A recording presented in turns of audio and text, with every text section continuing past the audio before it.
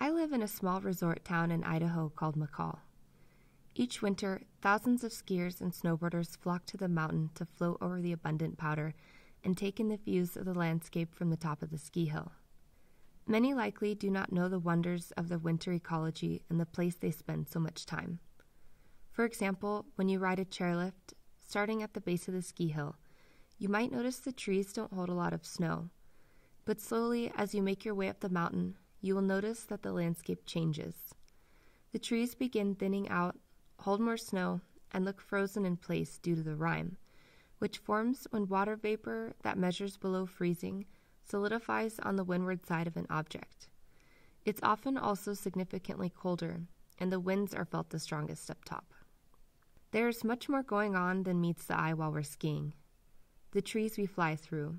Have you ever wondered how they don't freeze and die when temperatures are below zero? They have sugars in their cells that keep the water in them from freezing solid.